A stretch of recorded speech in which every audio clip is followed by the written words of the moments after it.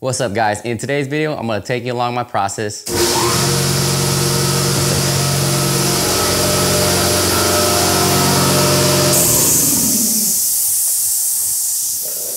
Sorry about that. That was my noisy air compressor.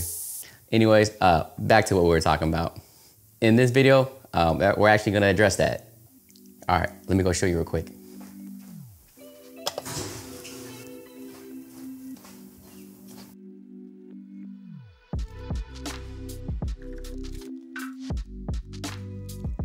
All right, you guessed it. We're building an air compressor shed. Now let's get to it. Because there's so many great step-by-step videos out there on how to build a shed, instead, I'm gonna explain my thought process, things to avoid, and some things I would have done differently. There are two main reasons why I made this shed. One, to free up the limited space in my home garage.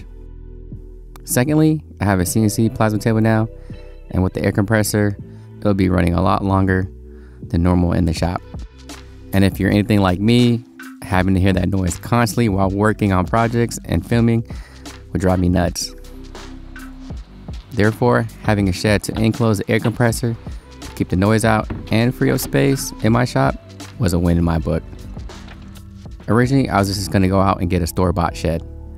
I looked at the plastic resin type sheds, but figured it might rattle a little bit from the vibrations of the air compressor. And I wasn't too confident on how the plastic would help dampen the noise when compared to a wood shed. Then I looked into a 4x8 wood shed from Lowe's, and it checked almost all the boxes. But after reading the reviews and seeing how it was constructed and the materials used, I passed on it.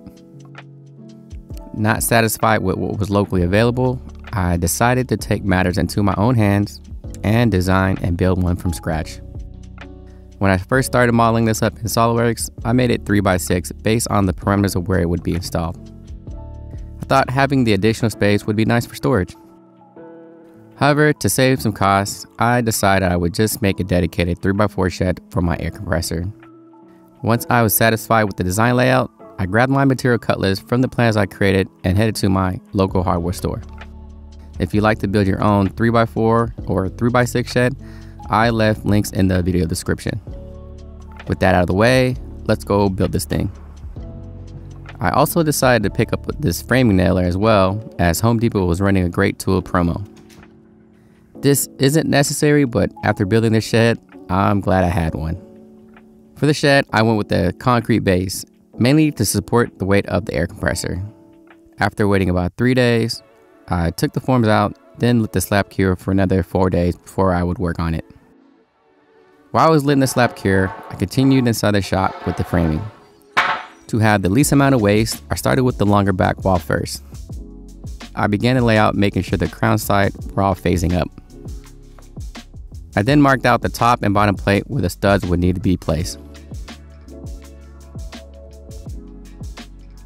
To nail them in, I used 3 1/4 framing nails.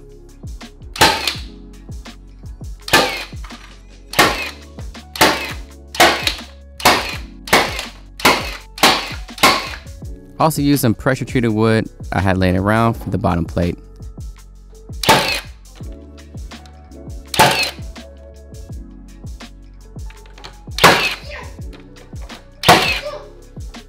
I then moved on to frame the wall for the door.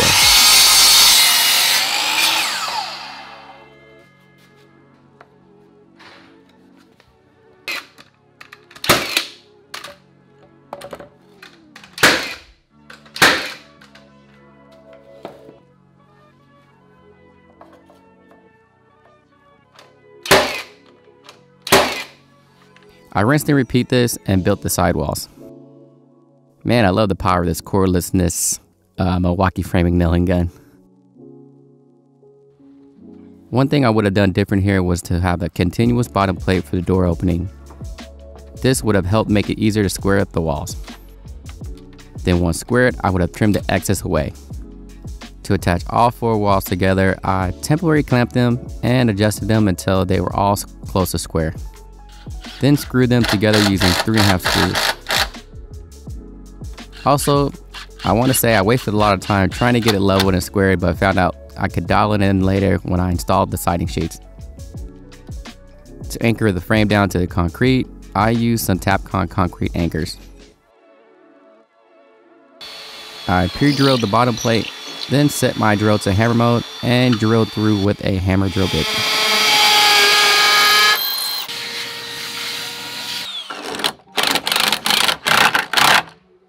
Next was to install the double top plate. This will help secure and tie in all the 4 walls and will provide additional support when the rafters get installed. Next was to install the siding.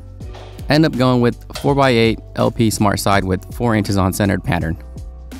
I marked the center and measured 36 inches and trimmed both ends. I didn't have a track saw, so I used the OSB roofing sheet as a guide for my circular saw.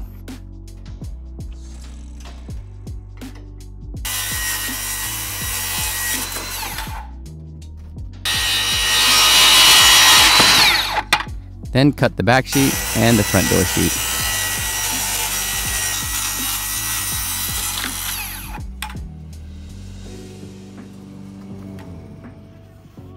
Nice.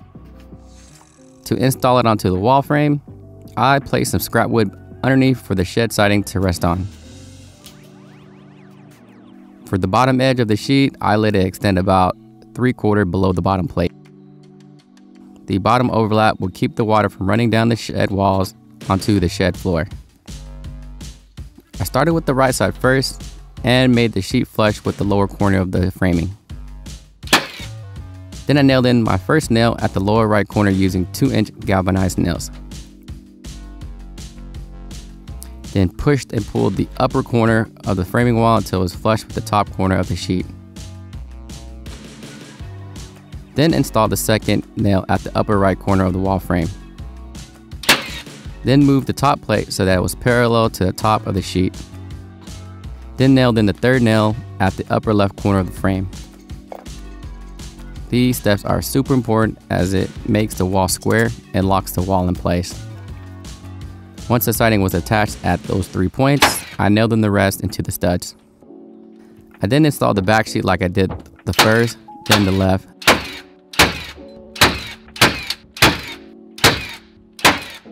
Then the door sheet last.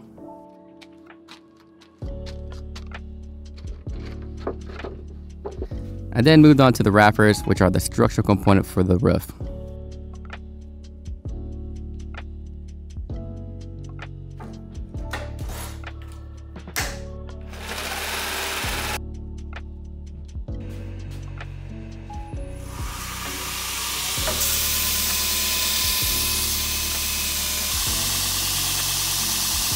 Then align them up and fasten them down using 3.5 screws. Next, I should install the sub fascia and the 7/16 OSB sheet for the roof, but I had for some reason missed this step. I went ahead and trimmed off the excess of the siding board using a straight bit on a router.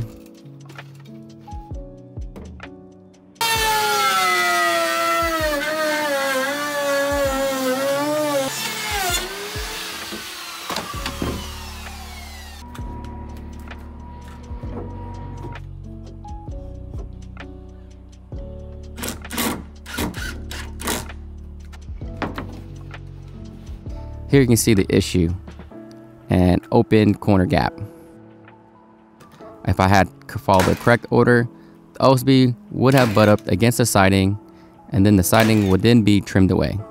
This could have been an issue if I was using a low profile drip edge, as I would not have enough material to nail into. But because I was using a wider profile drip edge, it wasn't a huge deal. I then cut out some pieces using the scrap leftovers to fill in the gaps for when I would install the 1x6 fascia trim.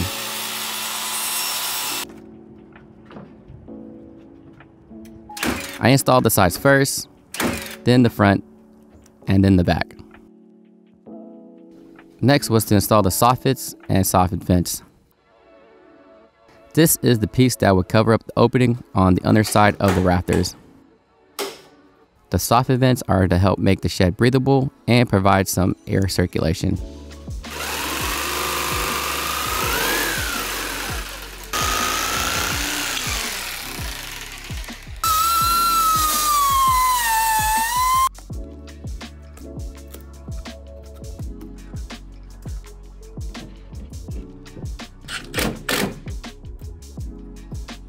For the exterior trim, I just used some leftover 1x4 fencing cedar trim I had laying around.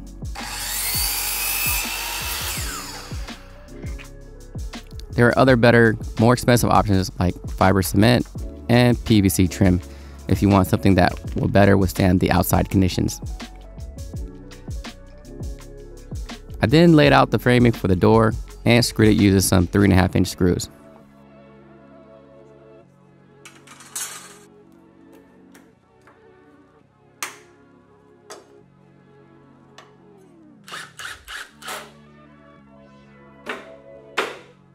After it was squared, I slid over the leftover siding that was left over from the door cutout.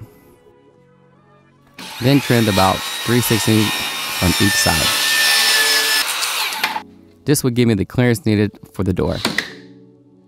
Then nailed it in and added the 1x4 trim pieces. I also gave the cedar trim a quick sand to knock off any wood that was sticking up. To install the door, I added some scrap plate that added up to 3/8 of an inch.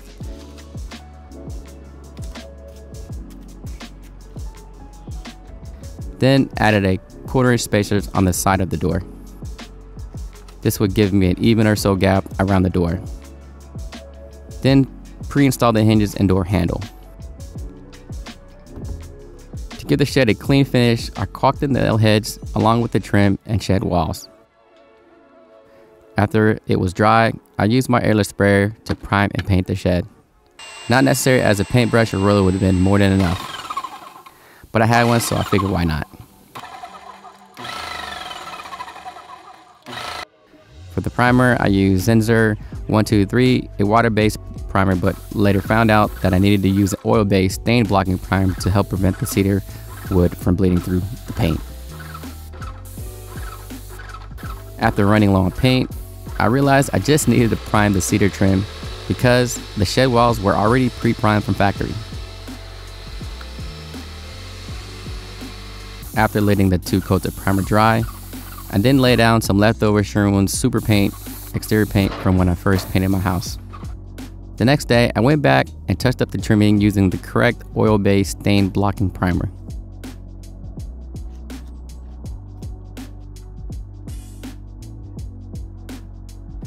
I then top coated it with semi-gloss exterior paint using a 3-inch roller and brush. Next, I installed the first dripped edge and nailed it down about 1 inch away from the end using 1 1/4 roofing nails.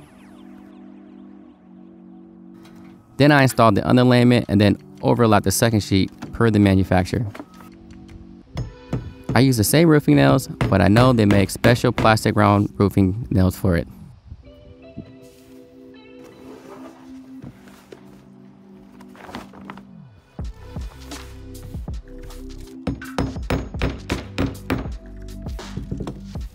Next, I installed the drip edge to the sides, making sure it overlapped the first one.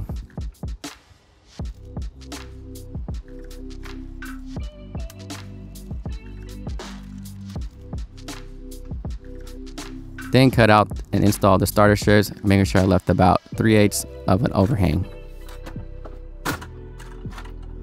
I only installed them at the bottom, but it would have probably been a good idea to install them on the sides as well.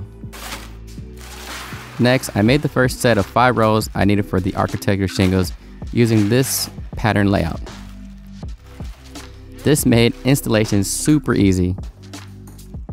To make cutting effortlessly, I wanted to try out this tip I saw online. It was to attach a hook blade to a multi-tool. And I've got to say, out of all the 3 methods I've used, this was the easiest and gave me the cleanest cut edge. I also used this method when I had to trim off the excess shingles that overhang off the roof. I then aligned and installed the first full shingle using the nail guide line that was marked on each shingle. I made sure to check where the nails landed and that it didn't fall in line with the edge of the next shingle that would be nailed above. After the first 5 rows were nailed in, I used the same cut method I did before, then continued up until I had full coverage.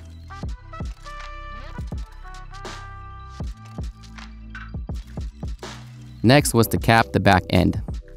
I used the same piece of drip edge, but ideally you want to use a minimum of 3x3 L-style roofing flashing. but because my house roof extended over this by about a foot, I figured it would be fine. I placed some roofing adhesive on the back side of the drip edge to seal it in, then used some roofing screws to fasten it down. Now with the roof complete, let's take a moment and step back and see how this shed turned out.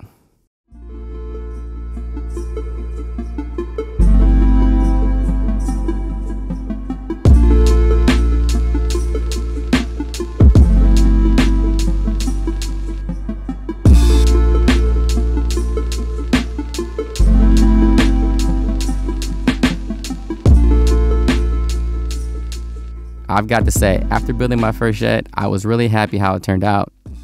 I learned so much doing it myself, and I hope that this video inspires you to build your own or pushes you to build something outside of your comfort zone. I can now enjoy having a quieter shop to design, build, and document my process.